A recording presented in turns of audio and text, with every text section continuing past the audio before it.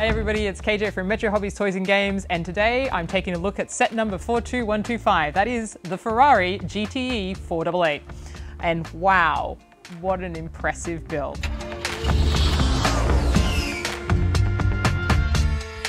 So here we have the Ferrari GT 488, and you might have noticed, if you've seen the box art, that I have chosen not to sticker it up with all the livery. There are a lot of stickers in this set.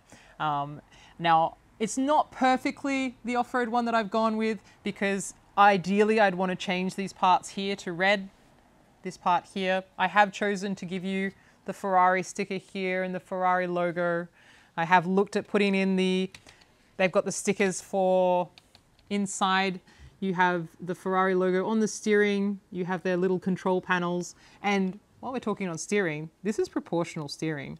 So, you know, if I want to drive my Ferrari, I can definitely do that.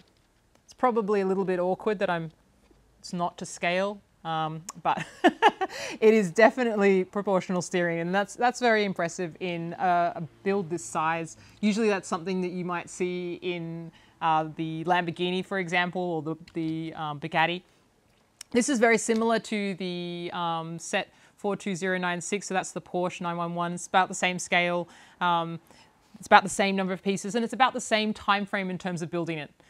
This has a really nice use of the canopy piece. So this part here, it might look like that it's a sticker, and I thought it might be as well, but it's not. This is a canopy piece, and usually used for, you know, cockpit or a racing car, like the Speed Champions used to use it, and they've just done a print on it.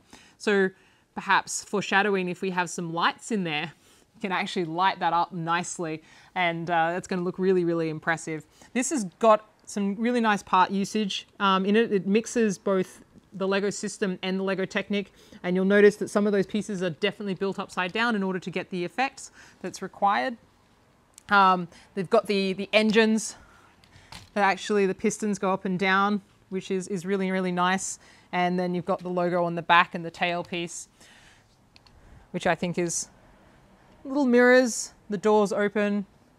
There is a little bit of a gap, but look, as far as value goes, it's good value. It is the same as, look, it's really great. It's got the tail. It's the same as the Porsche in terms of scale. It's going to look really good. If you're a lover of the Lego cars, I can't see why you wouldn't want to pick this up. In fact, you might even, depending which one you want to build. So if you want to build the race one, it's going to look gorgeous straight out of the box. But if you're wanting to look for an on-road one, which is what I would rather do, I'm thinking maybe I need to get some other pieces. Maybe I need to go and find and source that. Maybe I need to get another set that includes this piece so I can get that in red, make the whole thing look like it goes on road.